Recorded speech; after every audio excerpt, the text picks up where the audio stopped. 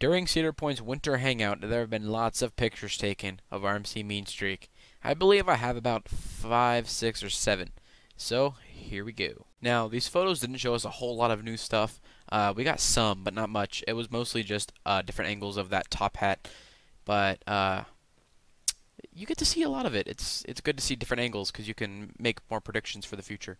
Here's another photo with a bit higher quality. It's from the same angle pretty much, but thanks to Jansen73, y'all should go check him out on Instagram. He is a fantastic photographer, along with Coaster Bean. He is also awesome as well. So y'all go check out their Instagram pages. They post amazing pictures, probably the best coaster pictures on the internet. Looking here in a more zoomed out picture, you can see the cross ties do not invert.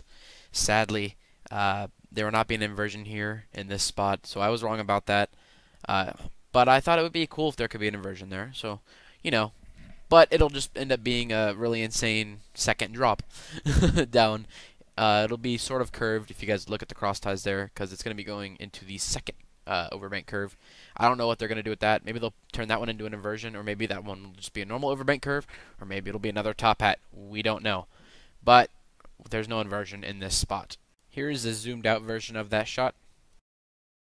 I believe this is a photo taken of a new part of the ride that we have not seen yet. And I believe this photo is taken from the Western Trail area of Cedar Point over by Maverick.